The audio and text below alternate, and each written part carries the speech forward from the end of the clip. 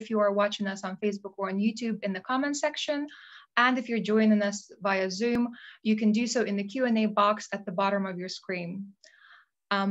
If you have any problems, you can also use the Q&A section, but you can also do that in the chat box as well, whichever one you prefer. And now, without any further ado, because I know everyone is excited about the discussion, I would like to introduce the Lithuanian ambassador of Lithuania to the United Kingdom, Renatas Norkus, for his welcoming remarks. The floor is yours.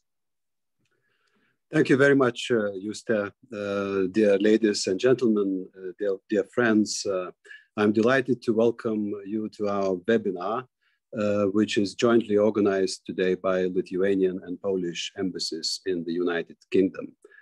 This year, we commemorate the 230th anniversary of the Common Constitution of Lithuania and Poland and the adoption of the mutual pledge of the two nations. To mark such a significant date, the Lithuanian Parliament declared 2021 as the year of the Constitution of 3rd of May and mutual pledge of the two nations. The adoption of the Constitution was a milestone not only in the statehood of Lithuanian-Polish Commonwealth. At the time of its birth in 1791, the Constitution was a child of modernity, an example of the most progressive European political thought of that era. The Constitution reflected the spirit of the Enlightenment and is widely considered to be the first modern constitution in Europe. We regard it also as the Lithuanian Constitution, as it was seen as an act of revival of our country. The reforms promoted social and political developments in Lithuanian society. They also paved the way for the new opportunities for Lithuanian language and culture. It was the first political and legal document in the Lithuanian language. Today, we are pleased and honored to have prominent historians with us who will share their thoughts and observations on the significance of this document. Let me welcome Professor Robert Frost, a historian and academic at the University of Aberdeen. He is also the founder of the Research Center for Polish-Lithuanian Studies at the University of Aberdeen. Also, Professor Karin Friedrich, a fellow of the Royal Historical Society, currently holding the chair of the Early Modern European History at the University of Aberdeen. Both Robert and Karin have been longtime friends of Lithuania and Poland, greatly helping our two countries in sharing the history of Commonwealth in the United Kingdom and all over the world. Scotland, apart from being an incredible 100 shades of green land, has also become a home of thousands of Poles and Lithuanians, as indeed the United Kingdom. It's not a coincidence that the first research center for Polish-Lithuanian studies was established at the University of Aberdeen by Professor Robert Frost. Today, we are also connecting London with Warsaw and Vilnius, as we are joined by Professor Przemysław Żurawski-Welgrajewski, a Polish academic and a member of the National Development Council appointed by President Andrzej Duda, and Dr. Jolanta Karpavičienė, Chief Advisor to the President of Lithuania, Head of Education, Science and Culture Group. Thank you very much for being with us. It is also my exceptional pleasure to welcome Dr. Kristina Sabaliauskaitė, an art and culture historian specializing in the Polish-Lithuanian Commonwealth period and one of the prominent contemporary Lithuanian writers, who only a few days ago was awarded a prize of the two nations. Congratulations to you, Kristina. She will be moderating our discussion today. Last but not least, we are very grateful to Minister Wendy Morton, Minister for European Neighborhood and the Americas at the Foreign, Commonwealth and Development Office. Poland and Lithuania's ties with the United Kingdom have only grown deeper and stronger. Our shared commitment to transatlantic security embodied in the North Atlantic Treaty Organization exemplifies the depth of this relationship. Our people-to-people contacts have been growing strong and close, also due to Polish and Lithuanian diasporas that study, work, and live in the UK. So many thanks, Minister, for joining us at the webinar today. Finally, ladies and gentlemen, let me say how much we value excellent cooperation with the Polish Embassy here in London. A couple of years ago, Ambassador Zagotski and I were delighted to co-host the event at the Lancaster House on the occasion of the 250th anniversary of the establishment of a permanent Polish-Lithuanian Commonwealth diplomatic presence in the United Kingdom. Our embassies enjoyed day-to-day collaboration on so many diplomatic, cultural, and political matters, which help keep the spirit of our Commonwealth alive and progressing for our strategic partnership, also between our two countries and United Kingdom. So, ladies and gentlemen, thank you again for joining for this, I hope, very inspiring and interesting webinar and discussion. And now I have my pleasure to pass over the floor to my colleague, His Excellency Ambassador Arkady Zagotski. Thank you. Thank you, Ambassador. Your Excellency Ambassador Norkus, Minister Morton, Professor Robert Frost, Professor Karen Friedrich, Dr. Jolanta Karpawiciane, Dr. Krystyna Sabolowskaite, Professor Przemysław Żurawski-Elgrajewski, ladies and gentlemen, dear friends. It's with great pleasure that I join in opening this webinar on the significance of the 3rd of May Constitution, organized to celebrate 230th anniversary of the first constitution, written constitution in Europe, and second only to the American Constitution. Last 3rd May, so 2 days ago, the Polish President Andrzej Duda hosted the official celebration in the Warsaw Royal Castle, in fact, Polish historic House of Parliament. He was then joined by presidents of Lithuania, Latvia, Estonia, and Ukraine. In opening this ceremony, he stressed the common heritage which our countries share, the heritage of freedom and independence, embodied in the 3rd of May Constitution, a document which continues to inspire generation, first of all, from our region of Central and Eastern Europe. In fact, together we are stronger, and together we can secure our freedom. Today, we take this opportunity to revisit this heritage of love of freedom, citizens' activity, and independence, which we share, and hope to draw from it inspiration. For it is both in reflecting common our past that we learn to build a better and stronger future. Today we remember on parliamentary and constitutional Scottish, English, British traditions, and I'm so glad that we have Minister Morton with us. But today we will focus on the Polish-Lithuanian traditions, and we'll focus on the different experience of freedom and parliamentary traditions.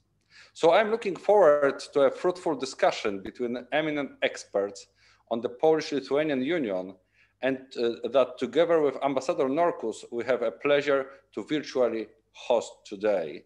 So thank you, Ambassador Norkus, for your cooperation. And Minister Morton, thank you very much that you join us today.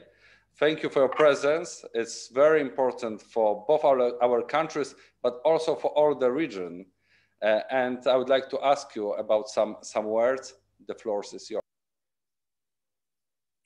Thank you, Ambassador Zagotski, and thank you also, Ambassador Norkus, for the opportunity to join you today.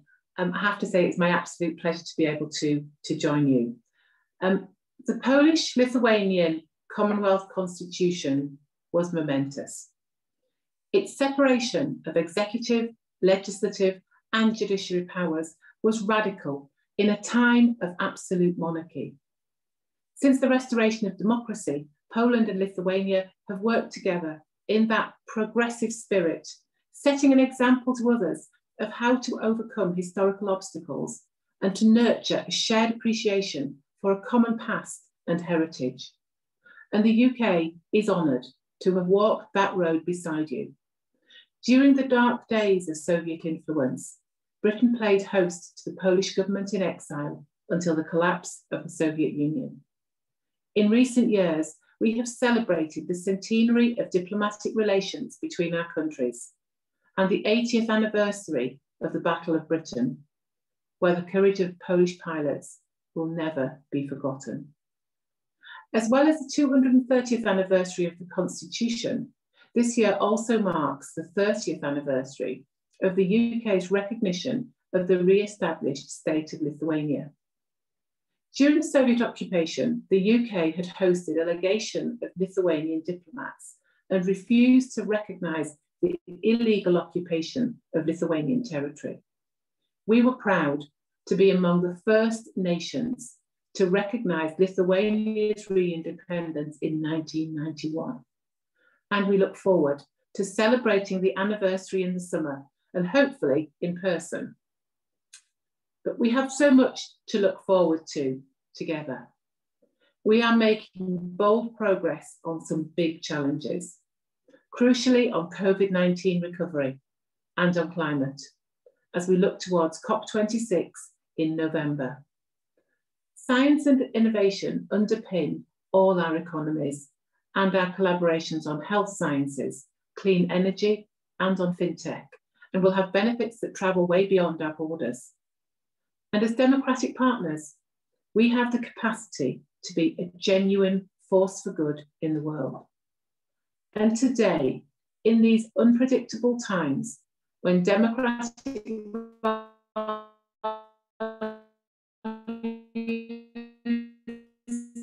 under attack from multiple directions, our history to protect our freedoms and to preserve the need for bold and steadfast allies has rarely been greater.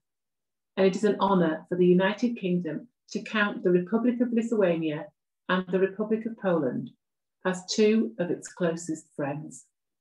And so I look forward to celebrating many more anniversaries with you and to seeing the relationships between our countries continue to flourish. Thank you. Thank you very much, Madam Minister, for your kind words of welcoming, and absolutely enjoy cooperation with the United Kingdom and Poland here in London and across the country. And we're looking forward to excellent further continuous cooperation with you. Thank you very much. Now, ladies and gentlemen, I'd like to hand over to Dr. Kristina Sabaliauskaitė, who will from now on take over the moderation of our seminar, and the word goes to our historians. So thank you, Kristina, again for joining us, and the floor is yours. Thank you. Your Excellencies, ladies and gentlemen, it is my great pleasure and excitement to moderate today's webinar and discussion, which I think will offer unique insights due to the unique speakers that we are hosting today. And the first speaker is Dr. Jolanta Karpavičienė. She's currently a chief advisor to the President of Lithuania, head of Education, Science and Culture Group. She's also an associate professor at the Department of Ancient and Medieval History, Faculty of History at the University of Vilnius.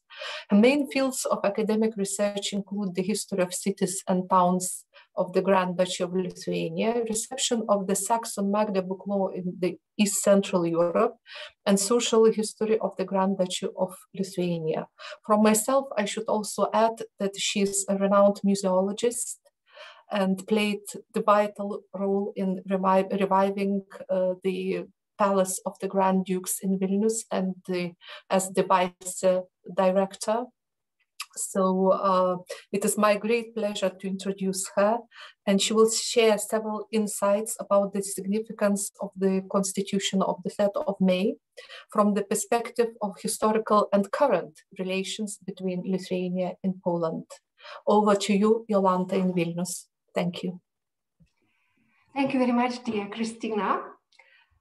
Your Excellencies, ambassadors, dear Minister, dear participants and guests, dear friends.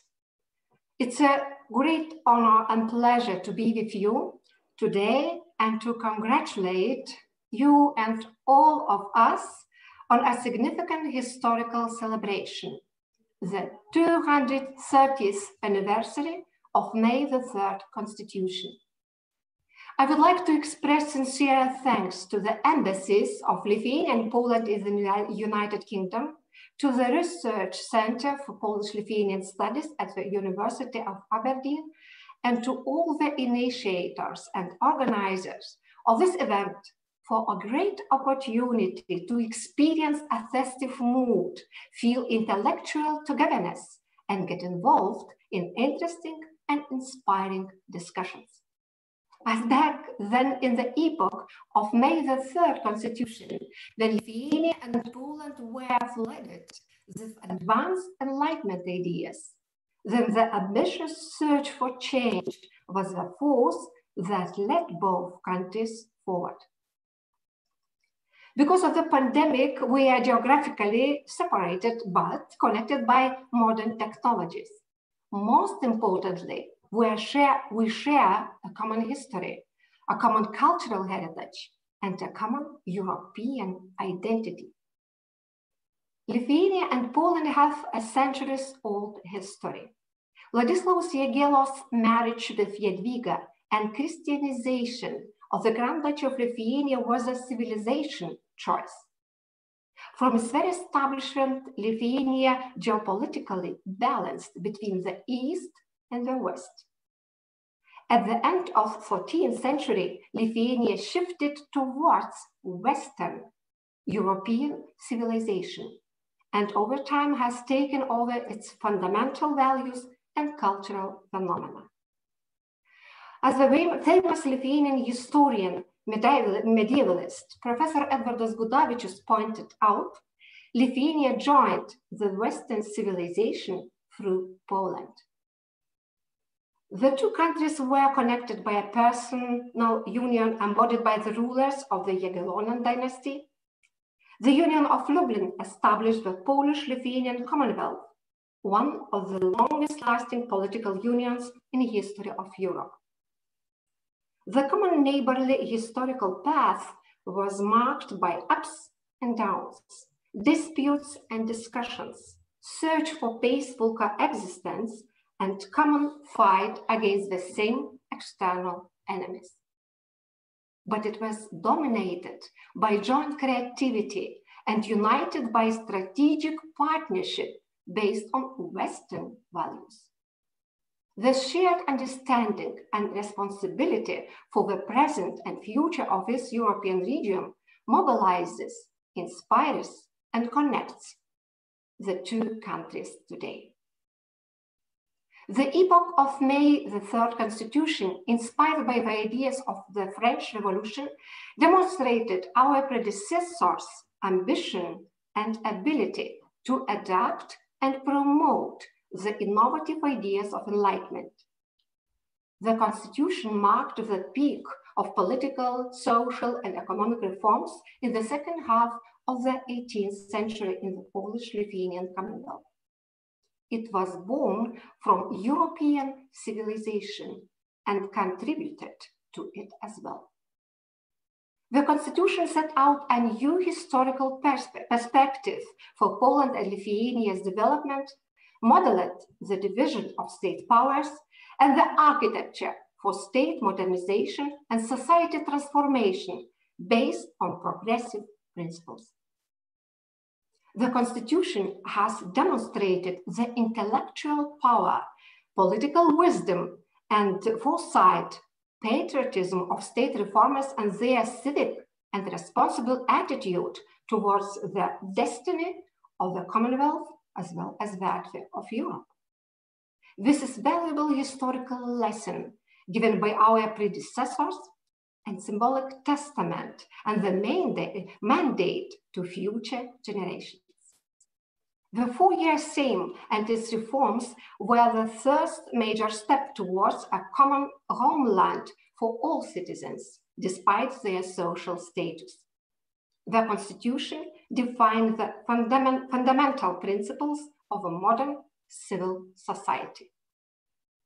Ustawa Rządowa was the message of the then parliament and progressive state leaders to fellow citizens and to the world that the Polish-Lithuanian Commonwealth positioned itself at the forefront of constitutional thought. Poland and Lithuania share the honor of the first written fundamental law in Europe. May the Third Constitution stands next to the first written Constitution of the United States and French Declaration of the Rights of Man and of the Citizens. Michał Karpovich, in Lithuanian we say Mykolas Karpavičius, a contemporary of the Constitution, famous preacher and professor at Vilnius University, who later became the Bishop of Vigrai, said, quote, Ustava Zhendova is the work of brain and humanity, real freedom and independence. The new legislation, as defined in the fundamental law of the state, has given our nations the honor and authority in the eyes of entire Europe. It has demonstrated that we are committed to self-government and aim for legitimate happiness, which successfully underpins the foundation of real might and power for future generations. End of quote. The Constitution was not the last accord of the 4-year Sejm. The reform of the fundamentals of the state culminated in the adoption of the law Zarządzenie Wzajemne Obojga Narodów by the Sejm on 20th October 1791. It has become a fundamental amendment to the Constitution. According to the famous law historian Juliusz Bardach, this fortified the consolidation of the Polish and Lithuanian political nations. The status of the Grand Duchy of Lithuania as an equal partner of Poland in the federal dual state has been legalized.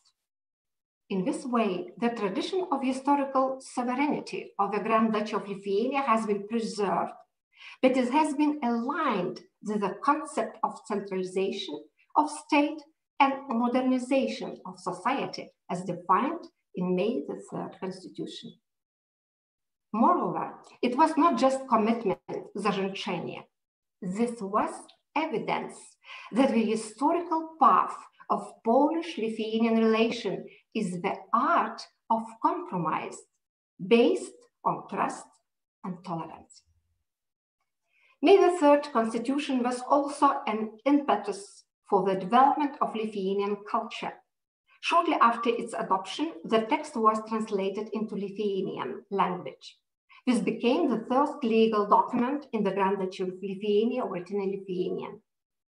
It's believed that the aforementioned Mykolas Karpavičius translated one of these sermons dedicated to the Constitution into the Lithuanian language. This was the first piece of political prose written in Lithuanian. As Thomas Venclova has rightly pointed out, quote, just after May the Third Constitution, a new space for the Lithuanian-speaking culture was created, and that space had the potential to expand. End of quote. The Constitution has been in existence for just over a year, but it has become the fundamental part of constitutional modern tradition in Europe and worldwide. May the Third Constitution has left a distinctive footprint in the historical memories of the Polish and Lithuanian nations. In this case, the historical memory of Poles and Lithuanians was also different. Lithuanians needed time to rethink and find a new attitude towards Lublin Union, Polish-Lithuanian Commonwealth, and May the Third Constitution, especially in the light of complicated relations between Poland and Lithuania in the first half of the 20th century. In recent years, Lithuania is undergoing, I would say, a renaissance of the Constitution, which testifies this document of epochal importance to have become again a significant symbol that embodies the neighborhood and togetherness of Poland and Lithuania in the past, present, and future. This favorable precondition has formed not only thanks to excellent nowadays diplomatic relations between Poland and Lithuania, strategic partnership and leadership in this European region, but also because of close cooperation between scientists of the two countries. It's important to stress that researchers of other countries also join this academic community. I would like to take this opportunity to remind the importance of today's event in one more aspect. One of the organizers and participants of this discussion, Professor Robert Frost, is attending this event live. He is the founder and promoter of the Research Center for Polish-Lithuania Studies at the University of Aberdeen, and he is an active researcher of the history of the Grand Duchy of Lithuania and the Polish-Lithuanian Commonwealth. President of the Republic of Lithuania, Gitanas Nausėda, has bestowed the Cross of the Knight of the Order for Merit to Lithuania upon him for long-standing academic activity and important work in promoting the history of Lithuania and Poland in the international discourse, for close cooperation with Lithuanian scientists and with science and higher education institutions. It's a great privilege for me to thank the honorable professor once again for his long-standing work, commitment, and outstanding merit, enriching research of the history of Lithuania, Poland, and all Europe. Thank you, dear Professor Frost, for the opportunity for Lithuanian researchers to present their studies abroad and for training the new generation of young scientists. I sincerely wish you creative success in your academic and social activity. The symbolic link will also be reflected in today's discussion. I wish for it to become, quoting the Zhenshenia, the moment that returns us to ourselves, end of quote. I wish you all deep insights, diversity of opinions, passion of the discussions, and joy of learning. Thank you very much for your attention. Thank you, Dr. Jolanta Karpavičienė, for your insights and your comments. And now I'm over to Professor Przemysław Żurawski-Belgrajewski in Warsaw, who is a prominent Polish political scientist and academic and associate professor at the University of Łódź. In 2015, he became a member of the National Development Council, appointed by President Andrzej Duda. His main areas of research include international relations and geopolitics. And indeed, looking through your keynotes today, I was astonished how deep you go back into the premises for the formation of the Constitution of the 3rd of May of Polish-Lithuanian Commonwealth, because it starts, in your opinion, from the Middle Ages and the democratic liberties of both nations. And we will also talk today about whether it was a bloodless revolution and how it does relate to today's geopolitics and Belarus and Ukraine. The floor is yours, Promosov. Thank you. Thank you very much. Ladies and gentlemen, I feel to be privileged and honored to have such a splendid opportunity to address such an extraordinary audience, talking about the history of the Commonwealth of Poland and Great Duchy of Lithuania. I would like to divide my presentation into 3 parts. The first one will be devoted to the roots of the Constitution, with the most important goal to stress the fact that it was not just the extraordinary and surprising product of the epoch. However, of course, it was, in that sense that it was the product of the major enlightenment. Still, the roots were very long, and that was the outcome of the long-lasting political process of the development of the political system of the Polish-Lithuanian Commonwealth. I hope you can see the map I have prepared. Please show them. The first one is showing the Polish-Lithuanian Commonwealth at its peak in 1621, the climax of the political power, and you can see it on the background of the present time borders in Europe. This explains us why so many peoples are authorized to claim that they are the heirs to that tradition, because they were the members of parliament from all those lands, a little bit smaller, because the next map will show you the developments that were reflected in the preamble to the constitution. Please show the next map. Namely, well, this is the map showing the division between the Great Duchy of Lithuania and the crown of the Polish kingdom, with the territories lost for Russia in the 17th century. So the country, when the constitution started to be prepared, was smaller even than in that map, because it was after the first partition of the Polish-Lithuanian Commonwealth. Nevertheless, the preamble of the constitution mentioned the old something is wrong in the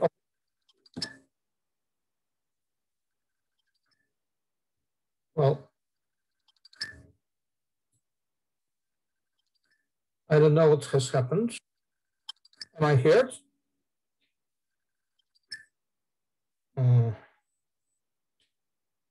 Oh,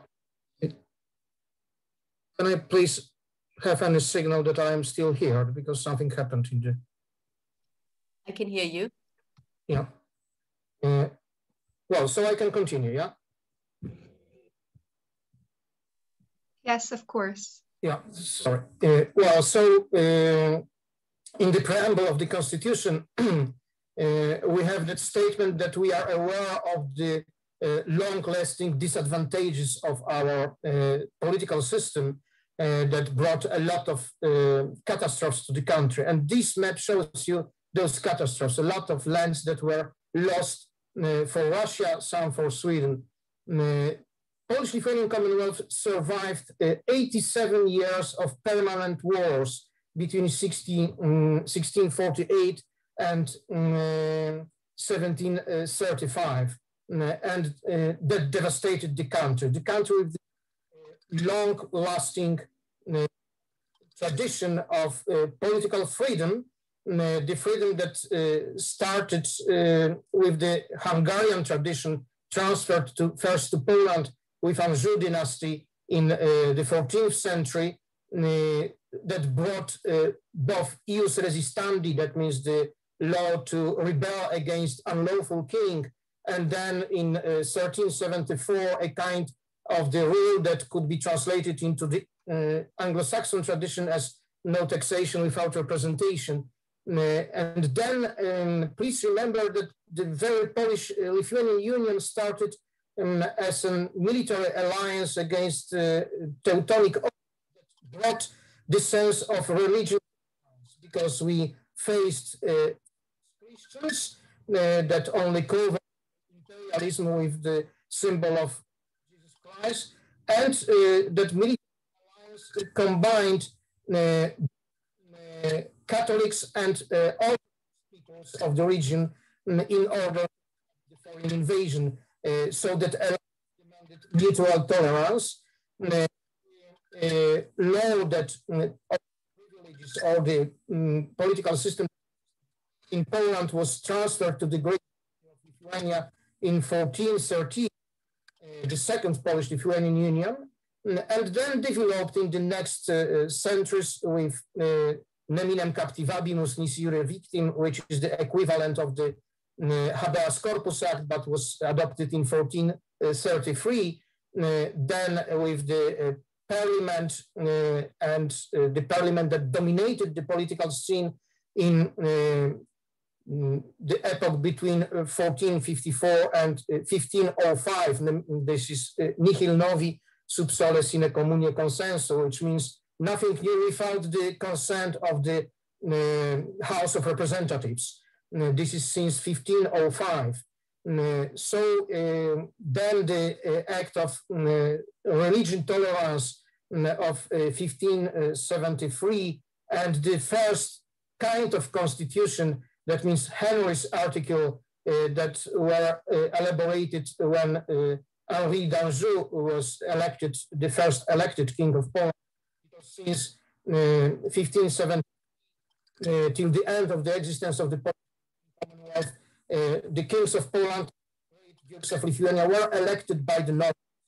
And it was about 10% of population that enjoyed full citizens' rights. All of them could be elected, the members of parliament or the kings, and all of them had the right to elect them.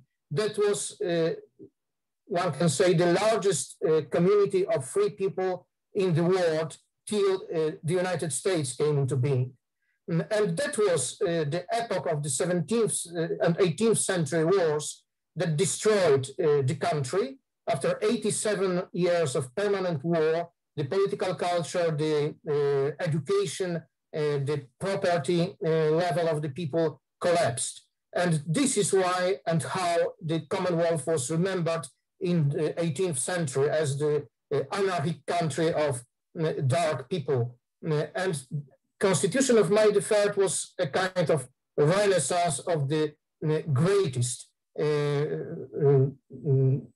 system, political system of the Commonwealth.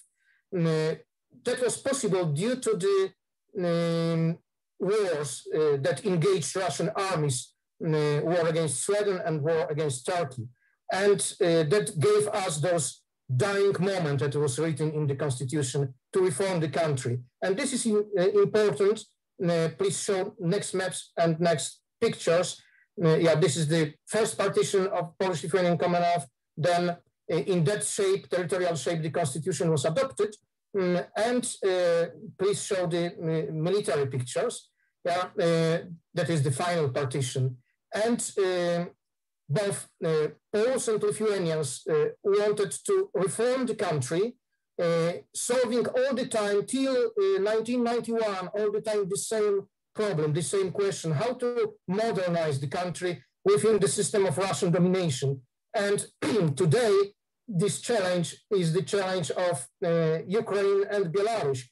The republican system, liberty-based system of the Polish-Lithuanian Commonwealth, that was a challenge to absolutistic monarchs in the region, just like the successful reforms in Ukraine or in Belarus, if happened, would be the challenge for the Putin's regime today. And this is why it provoked the invasions and the wars. And the main conclusion is that to reform the country, we need the effective military protection, which is the background for our today thinking about NATO, about military capacity to protect our countries. And the last sentence, the heritage of the Polish-Lithuanian Commonwealth and the Constitution of May the 3rd is important as well due to the fact that that was the heritage of freedom. And one of our thinkers of the century, while commented it and comparing to the French Revolution, said about French Revolution, what a strange idea to abolish nobility. You should nobilitate everybody.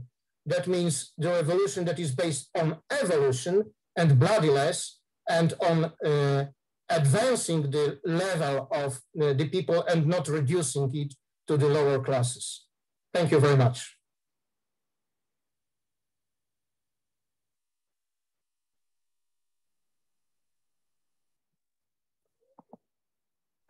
Thank you, Professor, for your insights, especially for the final thesis, which seems very, very relevant today. And now we are about to start the discussion. And with my great pleasure, I introduce two people whom I know quite a while already and admire both of them very much. And this is Professor Robert Frost, who's a very renowned historian, a pupil of Norman Davis, and a long time friend of Poland and Lithuania, and one of the best experts in the world on Polish-Lithuanian Union and Commonwealth history. Currently, he holds the Burnett Fletcher Chair of History at the School of Divinity, History and Philosophy at the University of Aberdeen. He has earned his doctorate in the School of Slavonic and East European Studies at the University College London, UCL, and is a foreign member of the Polish Academy of the Arts and Sciences and a British Academy member. And as has already been mentioned, he's also the founder of the Research Center for the Polish-Lithuanian Studies at the University of Aberdeen. Whereas Professor Karin Friedrich is a German historian, a professor in history at the University of Aberdeen's King College. And she received MA in History and Political Science from Ludwig Maximilian University of Munich in 1989 and PhD in history from Georgetown University. She has widely published on the history of Poland, Lithuania, Commonwealth, Prussia especially, and the Holy Roman Empire from the 16th to the early 19th century, focusing both on social and cultural aspects, court culture, history of religion and political ideas. We shall probably start with Professor Frost and his remarks. And I know that Professor Frost, as he confessed himself, his main interest is the history of mentalities, or histoire de mentalité. So I shall start with my first question. In terms of history of mentalities, the Constitution of the 3rd of May, was it the collision between the new thinking and the old thinking? In other terms, how radical it was? Well, thank you, Christina, for that question, which I think goes to the heart of the problem we're discussing today. Because the Constitution can seem on paper, and has seemed to many scholars, not to be terribly radical in the context of the Enlightenment, in the context of the American Constitution, which was agreed in 1787, or the Declaration of the Rights of Man and the Citizen that was established in France in 1789 and the basis for the Constitution of September 1791. If you look at the Constitution, it begins by emphasizing that Roman Catholicism is the dominant religion, as it's put in the English translation, in Poland. It says that there are penalties that will be exacted for apostasy from in the Constitution. And in an Enlightenment, which particularly in France and in other Catholic countries has mounted an attack on the Catholic Church in many respects, it seems strange to have an enlightened constitution emphasizing the position of the Catholic faith. In its second article, it goes on to emphasize the position of the Szlachta, the nobility, who have been the citizens of the Polish-Lithuanian Commonwealth, excluding, so it is always said, the burghers and of course the peasants. And the Constitution does say that it will uphold the law of the urban law that has already been passed by the Four-Year Sejm. And it says that it will bring the peasantry under the protection of the law. But in many respects, compared with these other constitutions, that does not seem terribly radical. But if you think about the context of this constitution, I would suggest that in many respects, it is very radical indeed, in the context of the Polish-Lithuanian Union. And we have to remember that that is a radically consensual system that at times has been paralyzed by the logical extension of the principle of unanimity, that one person, one envoy to the Sejm can destroy the Sejm, can break the Sejm, and stop legislation. So to get a reform passed at all, it has to make the people bringing that reform to the table have to make compromises. In many respects, the Constitution of the 3rd of May is a compromise, but it's a compromise that's designed to address the major problem of the Polish-Lithuanian Commonwealth, which everybody's agreed on. There are differences of opinion about how to cope with that problem, but the problem is government. And we should note that, as has been stressed before today, that the constitution is not called a constitution. It's called the Ustawa Rządowa, the law on government, because that has been the principal problem facing the Polish-Lithuanian Union from the very outset. In 1569, the Union of Lublin is quite clear. It creates not a state, not a union state, it creates one republic that is formed of 2 states and 2 nations. Now, that means that Lithuania has equality of status with Poland, which was what the Lithuanians wanted in 1569, and they got it. But it left unresolved the problem of how do you govern 2 states and 2 nations? Now, in this Commonwealth, the Commonwealth was a republic, and it was a republic that was based on classical Renaissance thought, the idea of the mixed form of government. Now, we heard that the Constitution of 3rd of May introduces the idea of the separation of powers, the balance of powers between the executive, the legislature, and the judiciary. And yet, in a sense, the ideology of the Republic before the Enlightenment was one of balance, because it built its political thought on the idea of the mixed form of government, the classic Aristotelian form in which the king's power was balanced by the power of aristocracy and balanced by the power of the populace, the people, but narrowly defined as ordinary members of the nobility. Now, the problem in that emerges as the king. When you elect foreign monarchs, can you trust them? And can you trust them to govern? And that is the major problem that the Ustawa Rządowa seeks to address. And I think if you look at the constitution in that context and think about what it's doing, you have to look at it not just in the context of the Polish-Lithuanian Commonwealth and its development since 1569, you have also to look at it in the context of the 4-year Diet, the 4-year Sejm, because it is not the end of the story. It is designed to open the way to reform on a number of fronts. It's the rules of the game, if you like, and it incorporates certain aspects of certain legislation of the 4-year Sejm, but it opens the way to reform. And if you look at the way the Constitution is worded, often what is important about this document is not just what it says, but how it says it and what it doesn't say. And let's just look at a couple of examples before I end my answer to your question, Christina.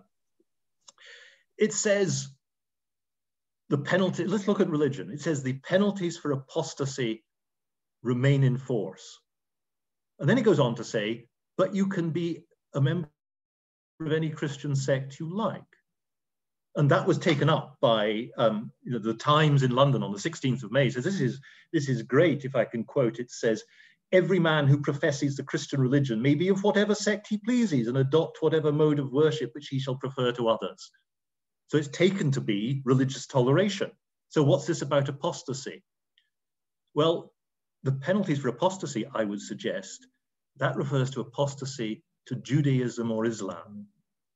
Only 2 people are ever executed. Penalty for apostasy is death, but only 2 people are ever executed for apostasy. One, Krystyna Wierzgłowa in 1539, and the other one in 1749, but we only know about it through Jewish sources. It's not in the Polish sources. So reading the Constitution, you think, well, that sounds pretty bad and not very enlightened. But this is, they have to have something on religion in there because there are Catholic bishops and many, many Catholics in the Sejm who want this there. And let's look at what it says about the Szlachta. It's interesting because the 1791 translation into English gives the justification for the preeminence of the Szlachta, which is what the Constitution actually says. It says it's as the first founders of our liberties. But what the Polish says is jako fundatorów rządu wolnego, of free government. And we come back to that question of free government. And finally, to end, what does it say about the peasants? Well, it takes them under the protection of the law. What does that mean? Well, it says an interesting thing. It says that it will uphold contracts made between the lords and their peasants. Now, in many respects, that is very interesting. It opens the way to the peasants, maintaining that once a contract is given over what rent they pay in labor service or whatever, that contract is to be protected by law. The Constitution doesn't say how, but it opens the way to a set of legislation that may liberate the peasantry. We don't know what would have happened after 1792 because the work of the same was rudely ended. And you could say the same about the burghers, but I'll leave the burghers to Professor Friedrich because she knows much more about the burghers than I do. But I think this is a very radical document, partly for what it doesn't say, as much as what it does. Another thing that the text of Constitution of the 3rd of May that does not say, it does not mention the union between the Poland and Lithuania. Again, the omission. And you were talking about that it was designed on how to govern this state, this body, but again, Lithuania as part of the union is omitted. And I think that later, especially during the second part of the 20th century, that gave grounds on a lot of speculations, at least in Lithuanian Soviet historiography. Since we are not mentioned, it's insignificant for us. I would like to hear a few thoughts on this subject, on the omission of the union between the Poland and Lithuania in the document. Again, that is the major omission. And it is, as you say, Christina, it has caused great comment and it has led to the idea that effectively the Constitution overturns the Union of Lublin, that Lithuania is integrated into a unitary state. Because the solution to the problem of government that the Constitution lays out and the 4-year Sejm lays out is to make central government more effective. And you want to set up one Treasury Commission, one army. And it's quite clear that there are certainly people who desire the creation of a unitary state out of this republic of 2 nations and 2 states. The king is one. Poniatowski, as Professor Bartowick-Pawlikowski has long established, was very much influenced by the British state. And what the British state does in 1707 is create a unitary state in which the status of Scotland is far reduced from that of Lithuania in 1569. They're often compared, 1569, Union of the Parliaments in the Commonwealth, 1707, Union of the Scottish and English Parliaments. But the Scots are a poor and weak country. They only get 45 MPs in the new British Parliament in 1707, 16 of their peers. They can't affect anything. The Lithuanians can, and the Lithuanians are important, and the Lithuanians are far wealthier, at least among the great magnates, than the Scottish nobility. So this is what Poniatowski looks at, and he says, we need to have this unitary state. Our equivalent of Westminster must rule, because that's the only way we can get coherence to this. And there are Poles who look back to 1569 and say, look, we should have incorporated Lithuania then and we'll do it now. That's, let's have everything unitary. Lithuania will just be a province like Małopolska and Wielkopolska. And you can think that by saying, oh, well, it says nothing about the Rzeczpospolita Obojga Narodów, the republic, the commonwealth of the 2 nations, which is what Lublin forms. And yet there are little hints in the texts. Sometimes they are missed by the text. At one point, the English translation talks about the way in which the Constitution will preserve the state, the civil liberty and the good order of society, where it actually doesn't say the state. That's the way that the English translation interprets it. The Ustawa Rządowa does not, I would suggest, create a unitary state on the British model. At times it does talk, when it talks about the burghers, and in one or two other places, it talks about states plural, państw, not państwo. And so it does not actually demolish the union. And this is made clear in this guarantee, the mutual guarantee of the 20th of October, which is part of the legislation of the 4-year Sejm, which says, yeah, the union still exists. And in many respects, what the solution to the problem is not to deconstruct the system of government before, because what Lublin has established is that, yes, there are two systems of government. There are two sets of laws and legal systems. There are two sets of ministers who are equal in status. But government of the Commonwealth throughout the period after 1569 is conducted by the king, and the ministers of Lithuania and the ministers of Poland are present at the king, and it's effectively the Senate Council that decides on policy, which is then implemented. I said in the first volume of my history that it's a common administration rather than a common government of Poland, Lithuania. And the Lithuanian ministers administer Lithuania, the Polish ministers administer Poland. But there has been a question about the power of the crown. And the Constitution of 3rd of May addresses that and solves it. The Lithuanians actually get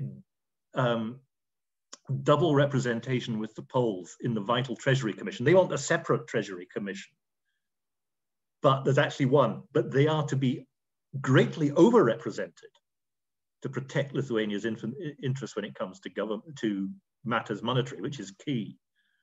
So no, it doesn't destroy the union, but it creates a new mode of government for what is a republic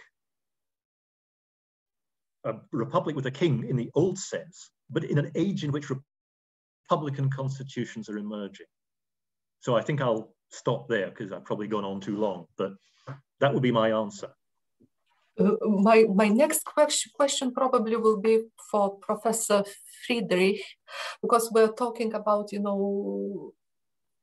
self-government and how to govern, but the Constitution of the 3rd of May takes place after the Poland-Lithuanian partition already. And one of the most interesting parts, and I would say that in some senses, somewhat a driving force for the self-government in the form of the city of Gdańsk, who was in an example in the whole of the Royal Prussia. So the Royal Prussia is already after the partition does not belong to the Polish-Lithuanian Commonwealth anymore. It is sort of left behind. So in your opinion, because you're an expert on the wider context, in your opinion, what role does it play? And also a little bit about the union with Prussia, which was also one of the premises of the Constitution of the 3rd of May. This movement in the wider context with the Prussia. Yes, thank you, Christina.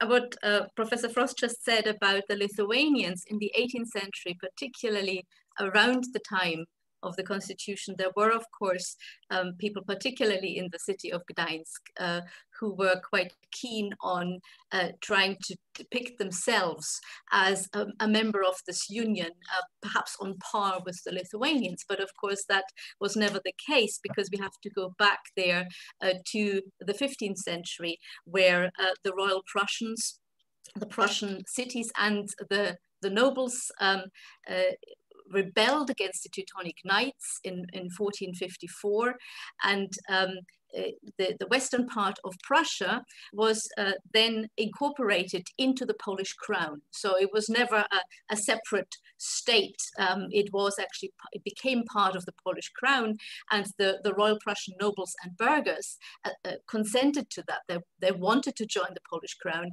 in their rebellion against the Teutonic Knights. Of course, we know by 1525, the eastern part of Prussia was became a duchy under the Protestant Hohenzollern, Albrecht of Hohenzollern, a duke. And so therefore Prussia was essentially divided into two parts. What would help here perhaps is the map. If you wanted to briefly show that, that would be great. The first map, the first slide would be very useful, because that would show you geographically, how it looks like. So the pink territory here is ducal Prussia under the Hohenzollern rule, and the light green territory is the territory of Prusy-Królewskie, Royal Prussia, that joins from 1454 in the rebellion against the Teutonic Knights, the Polish crown. And that is a very important territory, obviously also for Poland and Lithuania, as the access to the Baltic. So that's important. But what is even more important is that this territory and its nobles and burghers were guaranteed self-government. Not like Lithuania as a separate state, but within the Polish crown, they retained a representative body where, in contrast to the Polish tradition, the burghers, the cities, particularly the large cities, Gdańsk, Elbląg, and Torun, were represented. They had a voice there, they had a seat there, and actually they were leading political voices within that body. So, and that of course was very well reflected, and again, here I connect with what Professor Frost said earlier, the forma mixta, because the burghers saw themselves as citizens of the Republic, of the Rzeczpospolita, of the Commonwealth. And there was a place for the burghers there. And therefore, there was a certain sense, in fact, that they were a little bit better, that they had a better constitution than the Polish cities, certainly, and also the Polish constitution as a whole, that they had a voice there in these bodies. And they developed a very strong identity of self-government, of identity with their own laws, with their own bodies of jurisdiction as well, particularly in the cities. They had also liberties. Gdańsk, Elbląg, and Torun, for example, had from 1557 the free exercise of the Augsburg Confession. And they had also the jus indignatus, that only people born in Royal Prussia among the nobility could hold offices in Royal Prussia, not foreigners, not Poles who were appointed there. And so there was a strong identity within Royal Prussia, Prusy-Królewskie, as a kraj, as a land, as a country. Karol Górski has emphasized that a kraj, a land of the Polish crown, with an eye for difference and detail, and that defended very strongly what they saw as their autonomies and as their separate special laws and their self-government. And the other identity that really developed here, which is important, is the contrast to the other part of Prussia, the Ducal Prussia, which by 1657 became sovereign under Hohenzollern rule, under the Duke, then Frederick William the Great Elector, who essentially abolished the old constitution where the nobles and also the city of Königsberg, Królewieś, had a voice and had a parliamentary representation. It weakened that voice of the citizens and therefore weakened the civic traditions that existed also in the eastern part of Prussia, and established essentially absolutum dominium, absolute monarchy, without yet being a monarch. That only happened in 1701. So the two parts of Prussia moved away from each other in political culture, and that's important because they, in Prusy-Królewskie, in Royal Prussia, they took a great dislike of absolute monarchy. They had the example at their doorstep, and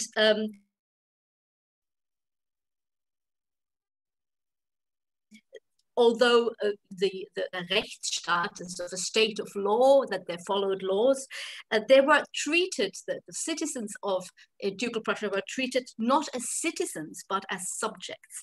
And that was a big difference here in the political culture. Just to give you an example, Frederick William the Great, Elector of Brandenburg, wrote about his rebellious cities and nobles in the duchy in 1661 when they protested against the sovereignty of the Hohenzollerns, that it was time that the people's mouth be stuffed.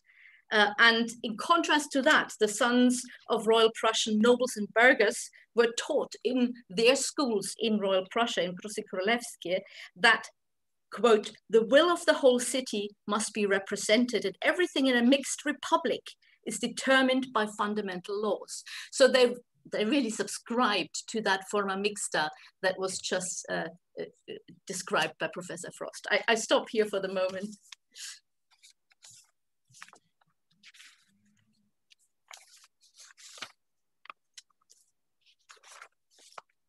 I think we have a raised hand from Professor Przemysław Grajewski. Are we answering the questions now, or are we leaving them afterwards? What would be your suggestion, the panelists? To add one sentence to what just has been said, I think interesting for Lithuanians. Of course, the scale of liberties of the cities in the Great Duchy of Lithuania and the other parts of the Crown were not that large as in the Royal Prussia.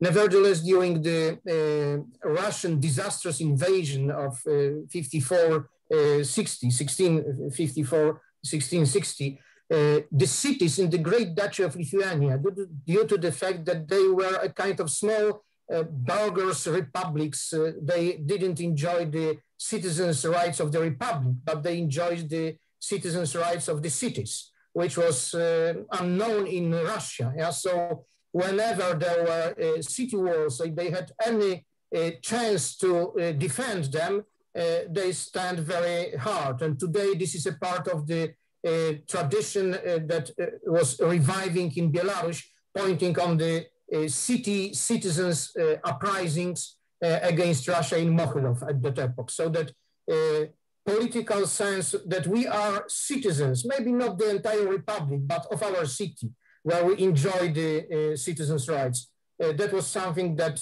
motivated people to defend the country in their small pieces of the country whenever they can. So this is something characteristic for Lithuania at that time of the 50s of the 60s. Thank you. Thank you. Over to you, Professor Frost. Any comments after the remark about the wider reaction? Because Russia was mentioned, but my next question was, in general, what was the impact and what was the reaction to the constitution of the 3rd of May in the countries around the Polish-Lithuanian Commonwealth? Because at the same time, we have a quite heated geopolitical situation in Europe, and that concerns also its nearest neighbors. So I would like to hear your insights on that.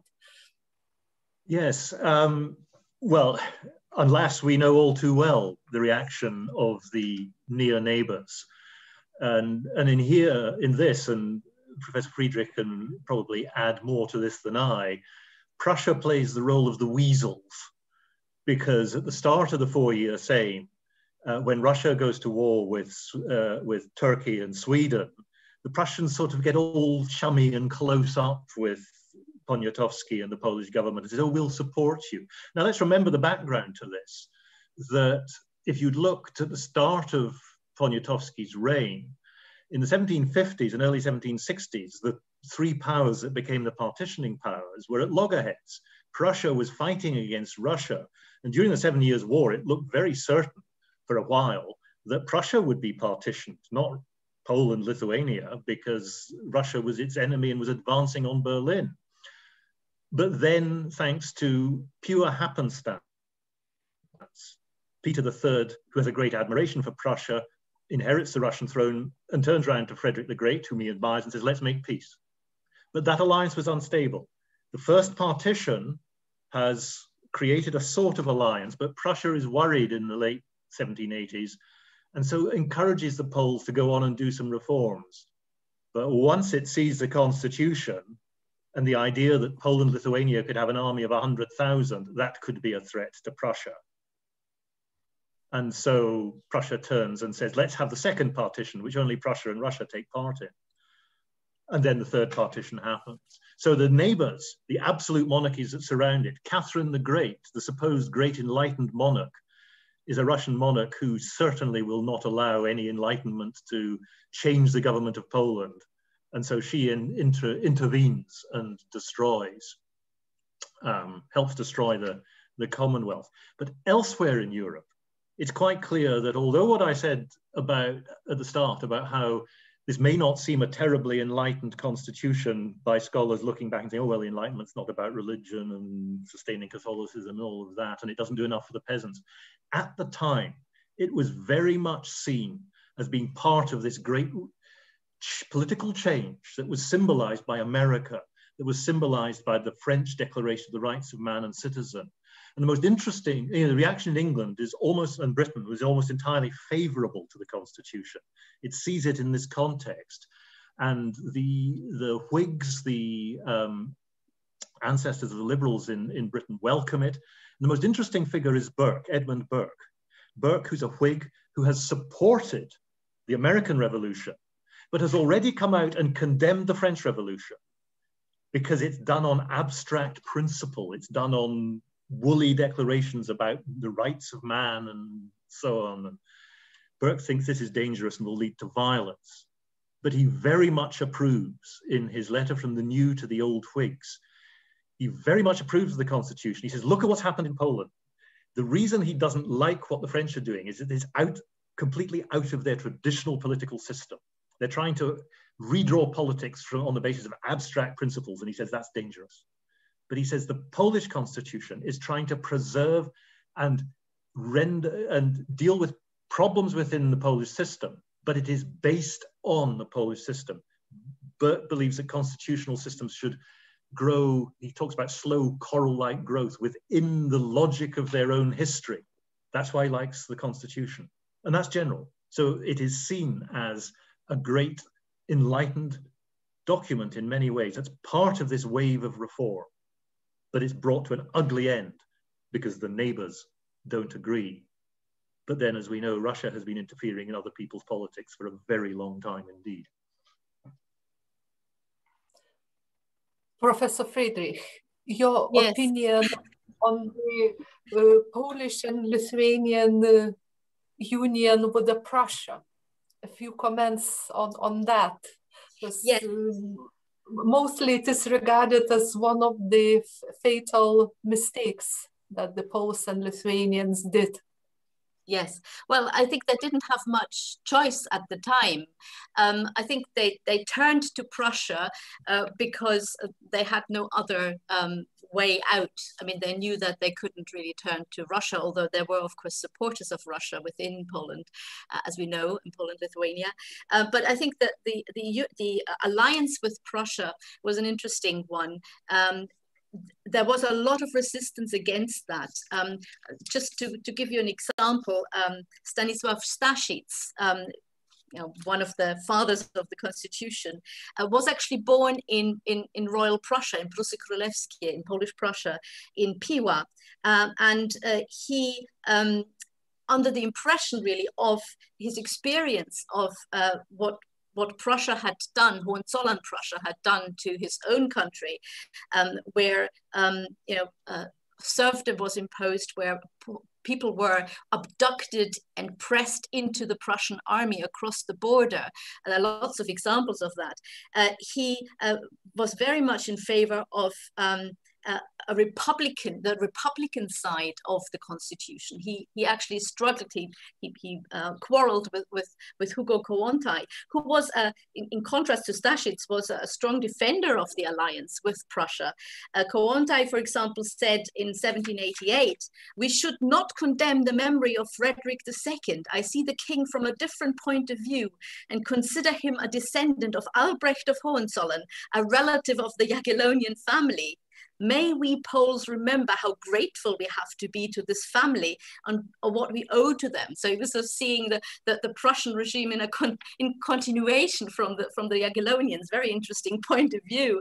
Stachitz was very much against that and said Frederick II had been the very first among the despots who divvies up our nation as if it was a herd of cattle. So you see there was a whole debate going on actually within Poland, Lithuania, especially also within Royal Prussia about this alliance with the Prussians. And of course, we said they had the experience of 1772 and Frederick II's measures of spoiling the trade relations with very high tariffs, with the cordon sanitaire, with influencing, you know, the economy by swamping the country with bad currency and so on. So a lot of hostile acts.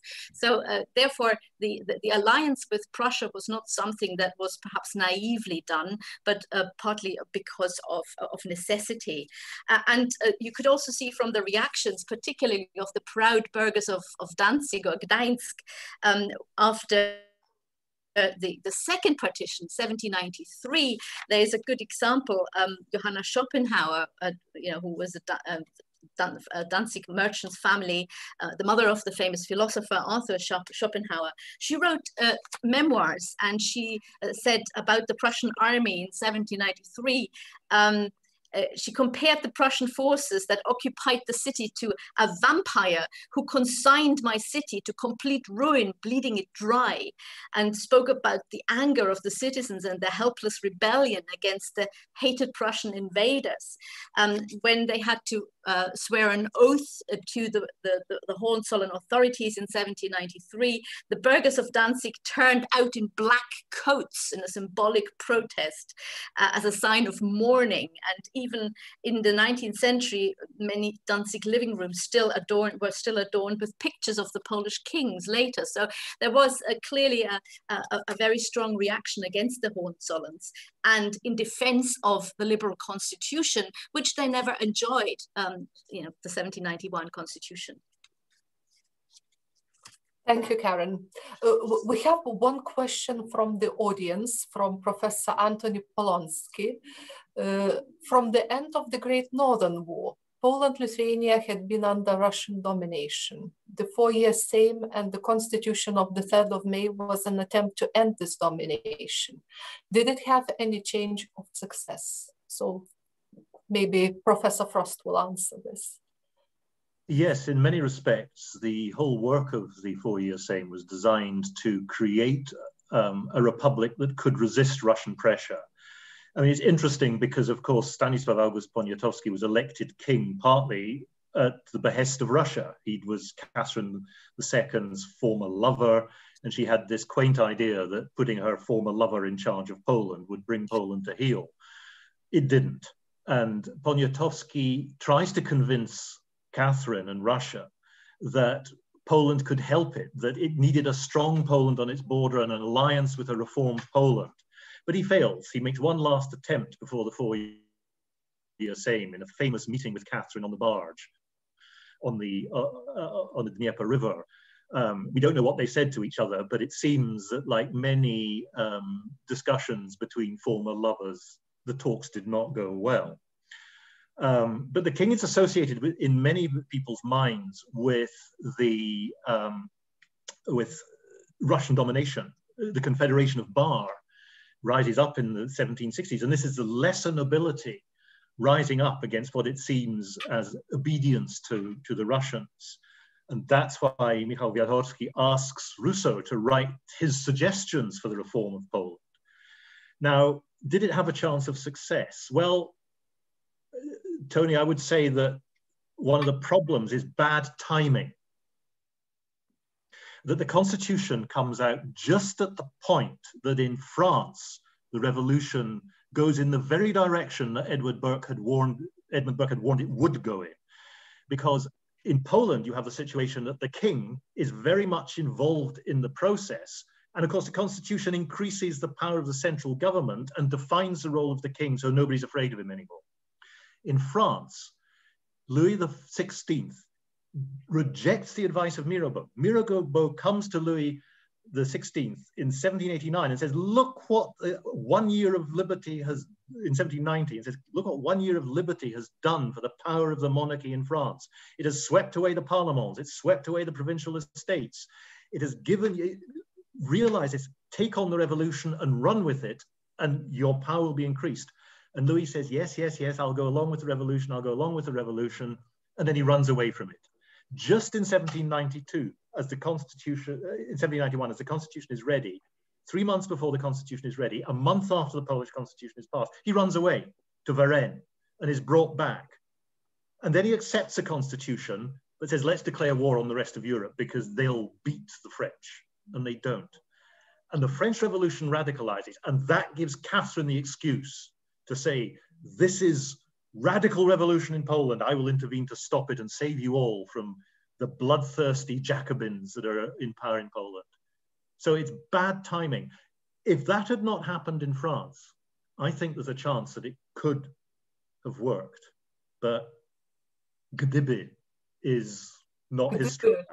My other insight would be that indeed it was such a bad timing, and also the clash of personalities, because a few more years later, Catherine II was dead. Yeah. There was Paul, her son, on the throne, who was very keen on Stanislav August Poniatowski and even imagined himself as his illegitimate child. So that would have been a much more favorable grounds for the Constitution and the further development. And could I make one more point about that? Because it's something that I could have said earlier about the radicalism of the Constitution, because in many ways, the Constitution of the 3rd of May, I think, represents in some respects an extension of the famous execution movement of the 16th century, the movement for the execution of the laws, which sought to ground the power of the ordinary nobility against the power of the magnates, the great wealthy families, because it sought in the 16th century to recover all the lands that the crown had alienated to the great magnates, who had then waxed rich on the matter. Now, the Union of Lublin partly comes about because the ordinary Lithuanian Szlachta, the ordinary Szlachta, signed this partition in 1562 saying, we want the same liberties as the Polish nobles. We are middling nobility. We are not terribly rich, but we don't want to be ruled by the Radvila family. We don't want to be ruled by a handful of tiny magnate wealthy families. Now, the deal that's made at Lublin has one problem. It says that the execution of the laws will not take place in Lithuania, in the lands that had been part of Lithuania before 1569. And that grounds the power of the magnates. Now, the Confederation of Bar is partly anti-magnate. And I think the Constitution sets out to limit magnate power. And one of the things that the Folia Sejm announces is it's going to sell off the royal lands that have still been let out as starostva to the great magnates. And English opinion, British opinion thinks this is great. They think that this will break the problem. So in many respects, what the Constitution is trying to do is restore, and it emphasizes it very strongly, the equality of the nobility. We are all equal in law, that we don't have titles. And who is it that runs away to Catherine? It's great magnates who see their power being broken. They are the traitors of Targowica. Many of the magnates do actually support the Constitution. But there are those who see throughout that this is, because the wars between 1648 and 1721 have hit the middling Szlachta hardest across the country. And they recover in the 18th century, and their voice is heard again. And if I can end by bringing that back to the question of Lithuania, I think that would have been of significant importance in Lithuania, because in Lithuania there is still, as was pointed out before, a nobility that speaks both Polish and Lithuanian. And we heard about the Constitution being translated quickly into Lithuanian.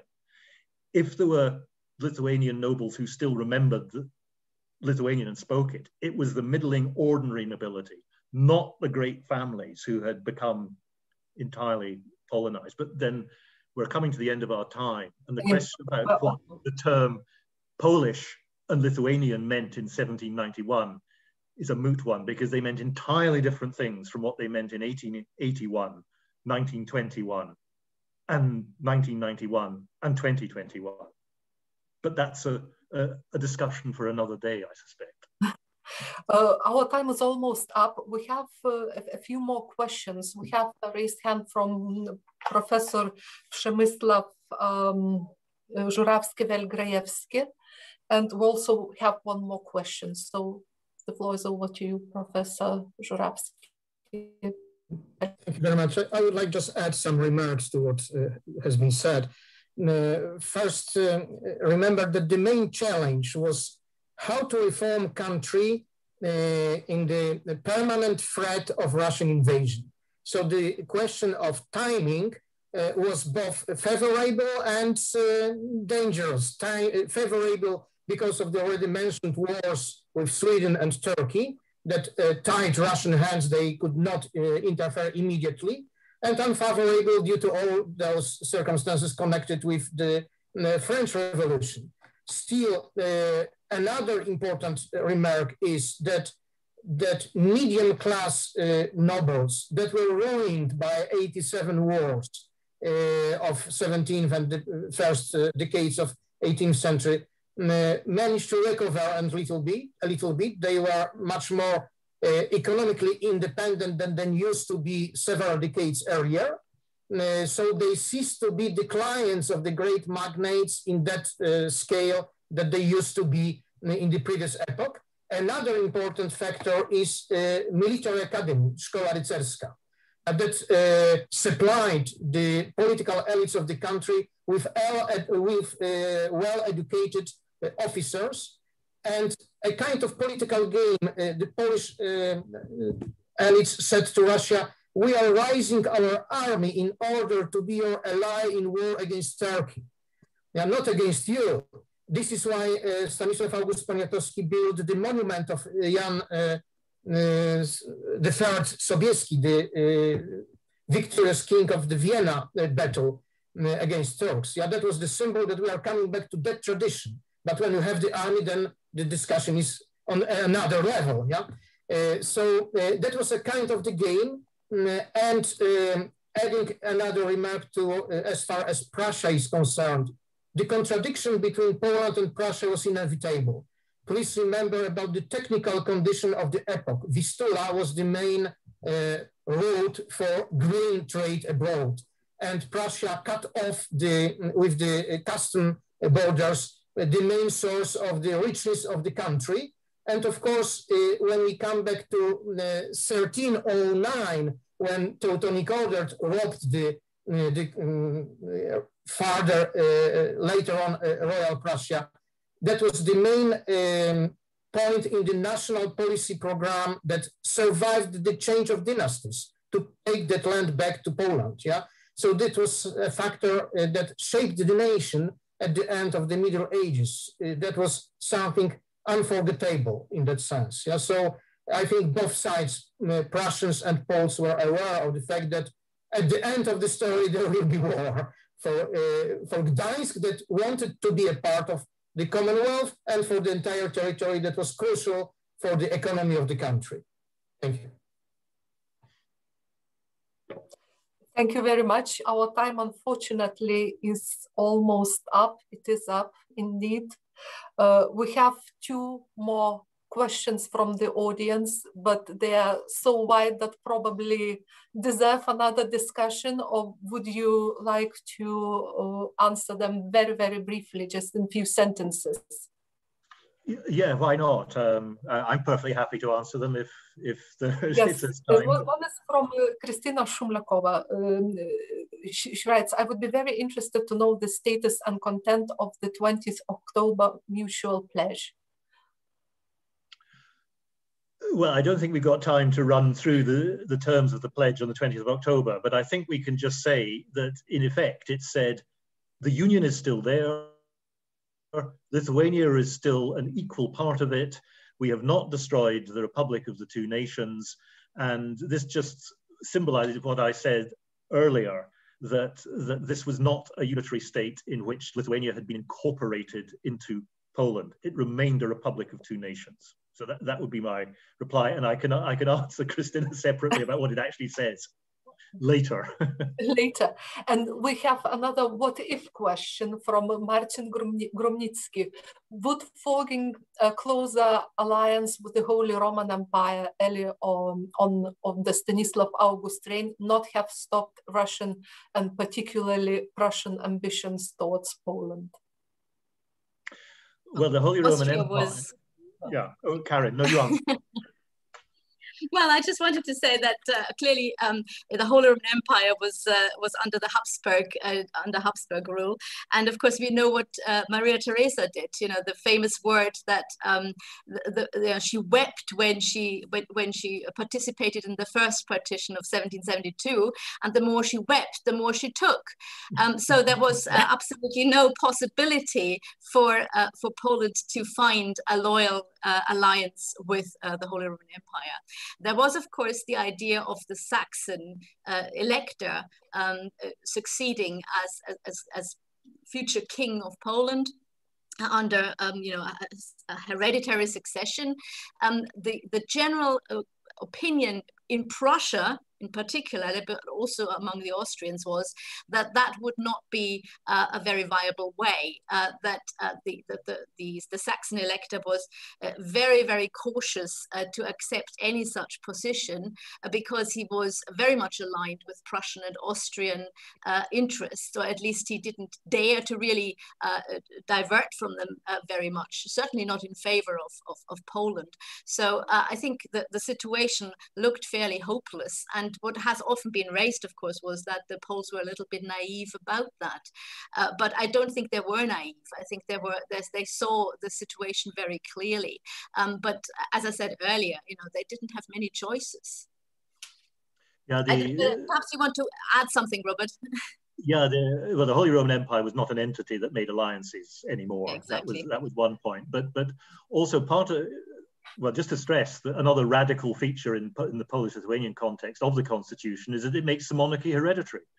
In the 17th century, the free election of the kings had been the guarantee of our liberties, the Szlachta thought, but now it had changed that. But there was an idea which partly arose out of Prussia's initially favorable position with regard to reform, that because the Elector of Saxony only had a daughter, the daughter would marry one of the sons of the King of Prussia, and that the Prussians would therefore become kings of Poland.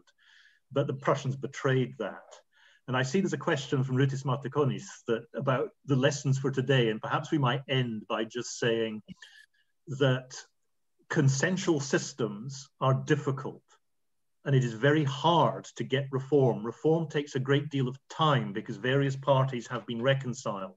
But the lesson for today is that talking, discussion can bring together parties that seem very far apart and can bring them to a consensus about how to reset the system. And that, I think, is an optimistic note, and the most optimistic note. You've got to keep talking. You can't keep, alas, as politics seems to be coming today, shouting at each other from prepared positions and adopting extreme positions. Alas, we've seen the results of that in Britain, and we are no longer part of the European family. And we might know from tomorrow, the elections in Scotland, what's going to happen to the British Union in the longer term. We don't know. Unions are difficult. Unions are hard. They depend on people talking to each other in good faith. And that's what happened in 1791.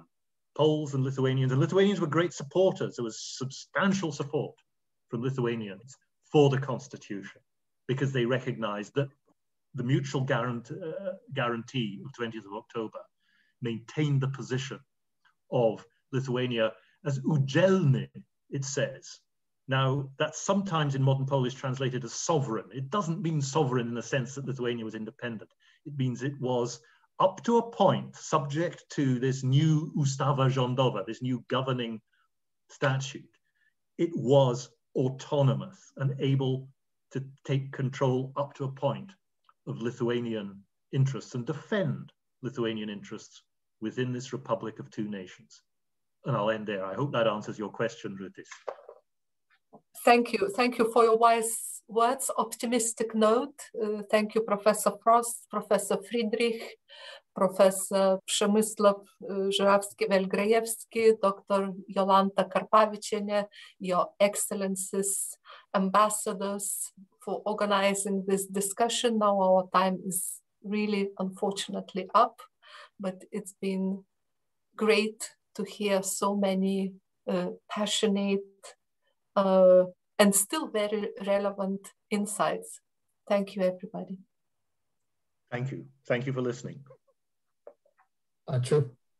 Thank you very much.